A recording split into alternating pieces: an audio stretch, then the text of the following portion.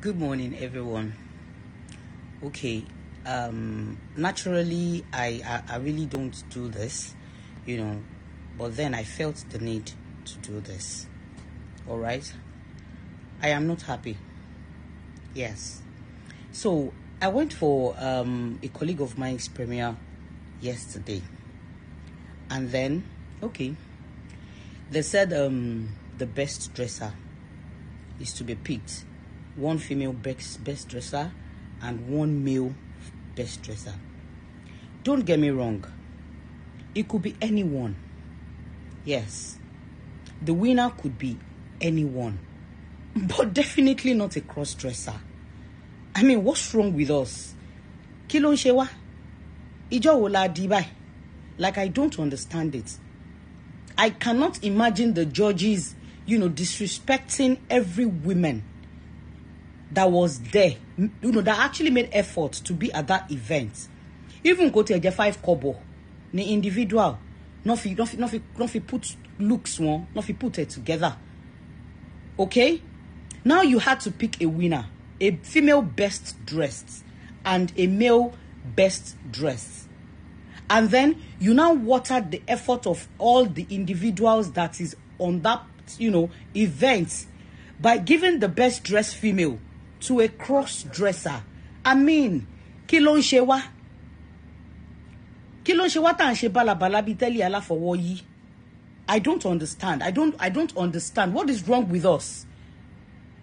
Tẹ́ bá feel pé okay, àwọn cross-dresser, wọ́n merit láti gba award títí wọn. Ẹ máa place kíní lórí kíní fún àwọn náà. And then you will be like, okay, for cross-dressers best, dressed, then you give them their own space and platform. It's not for you disrespecting every woman that came to that event or every man that came to that event by giving a cross-dresser the best female dressed. Are we okay? Are the judges okay? Because I had to, walk out of that event, basically, because I'm like, shower, okay, bye. Anyway, if you must know, the announcer, not the judge, because I don't think it was one person that, that actually picked the winner. The announcer, gongo, only kweda.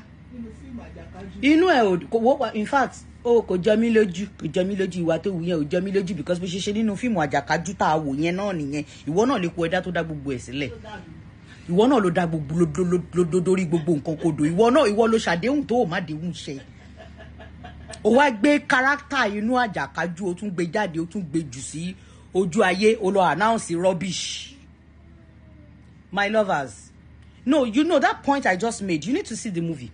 Yes, so you need to go and see Ajakaju when it starts showing in cinemas from March 29. I'm not chasing clout. I'm not like using it as a promotion or something. I'm just telling you the facts. The announcer of the winner, the person that announced that announced a cross-dresser as a best female dresser. Yes, is the Ekweda in the movie Ajakaju. Go and see him and see what he did in the movie. Anyway, I just made my point. Okay? The winner could be anyone. But definitely not a cross-dresser. Eje kama, yeah, egbo. Shotiye. Oro entoro kan. Ko sha ko mu titi e. Mi I don't kò sí nǹkan tó kan èmi. I can so be ka ku síbẹ̀. Ṣé you understand? Eje kama forí pípé kama fi ṣe nǹkan tá ń ṣe. Anyway, guys, come March 29th.